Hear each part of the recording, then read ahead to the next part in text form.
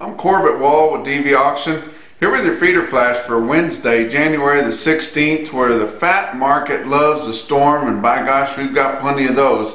That last storm that come through here early in the week, we're just seeing how bad it really was. And I tell you what, guys are saying, and not in one spot or two, but just all around from southwest Kansas, parts of Oklahoma, up into Nebraska, over in Missouri, Iowa, just almost anywhere you go throughout the Midwest, guys are saying that the lot conditions are the worst that they've ever remembered. And and I know that we say that every 2 or 3 years how bad it is, but you know, talking to some guys here today, they were just saying, oh, you know how horrible it can get, you know, when the slop starts coming in the tops of your muck boots, it's bad. When your horses get down in the mud, it's bad. You know, you've got cattle wallering in it up to their bellies, and if you try to get in there to get one out, it gets sick and doctor it. Everybody's wore out by the time you get them to where some hospital facilities are. It's just bad, you know, and cattle get bogged in there and they can't get up. And sometimes they end up dying in there if they get weak, or they can't get to water, or they can't get it to the bunk, and it's just bad. And a lot of your places just won't take any cattle. So as much as this storm is good for the fat cattle market, it's that much of a downer for your feeder cattle market, because you just have so many holes that are plugged up with mud, and guys just won't accept any cattle at any price. And so you're just up against it when you get to that point, and what else can you do? But let's look at the board for Tuesday. February live cattle futures up $1.52. Yeah, I told you that this fat market loves a storm. Sitting at 126.95, so we know we're going to gain at least a buck or two this week on your fat cattle trade. April up 75 cents at 127.42. Now again, the rest of your traded contracts were lower again. And look at the disparity between April and June. It's $10.37. Way down there, just over 117 compared to your April at 127.42. Wow. January feeder cattle down a dime, 144.75. March is exactly the same price at 144.75, up 35 cents. So there's a good 3 months or more there that we're expecting that an 800-pound steer is worth exactly the same. But I'll guarantee you there will be volatility in your feeder cattle market between now and then. But look at your fat trade, non-existent. I tell you what, guys are just dealing with so much mud and slop. The only place that it's not is down here in the Texas Panhandle. I mean, it's dry as a bone down here and all over the Panhandle. And eastern New Mexico is just dry as a bone. And as wet and rank as that wheat was, that wheat's starting to get dry now. And guys are thinking maybe they're overstocked on some wheat that was awfully rank when they pulled them on, or put them on it. And then probably not going to make it until March the 15th when they like to pull them off, or guys make you pull them off if they're thinking about making a crop or even a crop of hay off of that. But just everywhere except the Texas Panhandle, it's just struggle with wet conditions. But no fat cattle trade really to speak of at all so far this week, and we're expecting this fat trade to be quite a bit higher when we get to the end of the week. Look at your things, your feeder cattle market, your real-time index sitting at 143.16, down another 43 cents, and we talked on our visit yesterday that it just keeps dropping a little bit more, and just creeping lower and lower, but steadily lower. You look at some big sales, OKC West, El Reno, Oklahoma, 5,000 head of calves on Tuesday. Calves were mostly steady, with spots as much as $2 higher on your long weaned steers, which that's kind of been the story here all winter long on your calves there in the southern plains.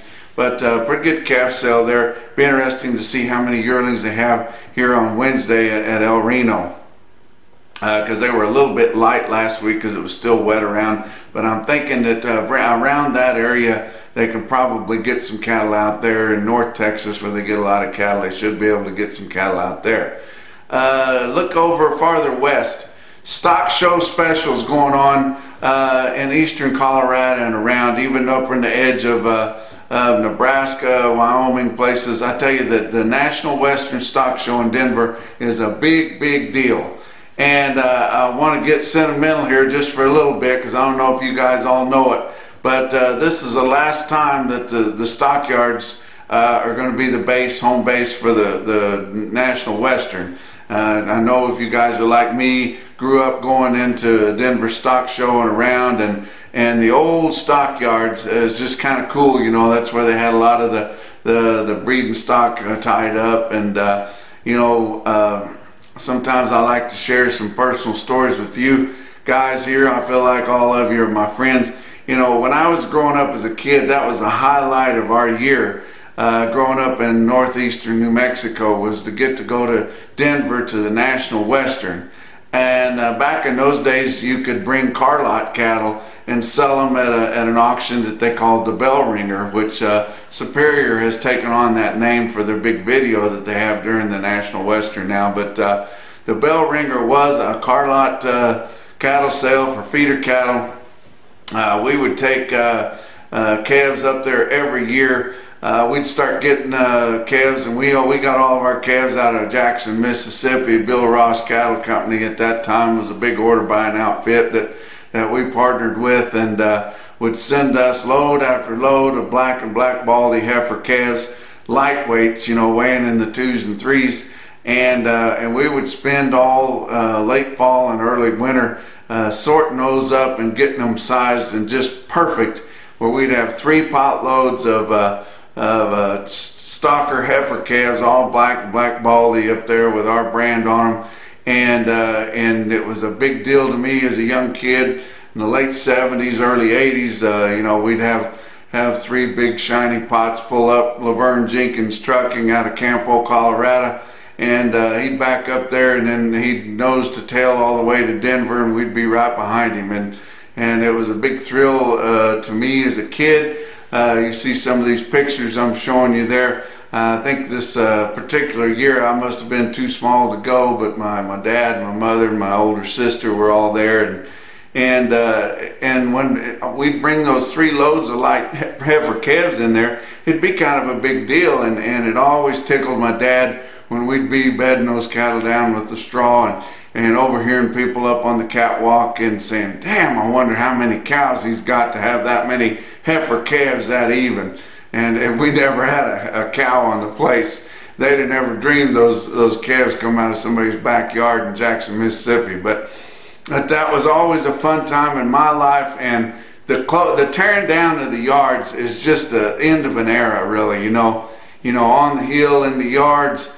And I don't think it's ever going to be the same. They're moving everything to another piece of property have just north of where they've been before, and going to be building a lot of new facilities, which is great, but it's just not going to be the same when you don't have the old stockyards there. You know, my granddad used to send cattle into Denver, you know, on the railheads and into Denver. He had all the bullet pencils and the pads and everything from when he'd go up there and see how they sold, and just a lot of nostalgia, a lot of history around the old stockyards. And I collect a lot of stockyard memorabilia. I know a lot of you guys do too, and you just hate to see another one of them go down. But this is kind of the last hoorah for the National Western at the old stockyards in Denver.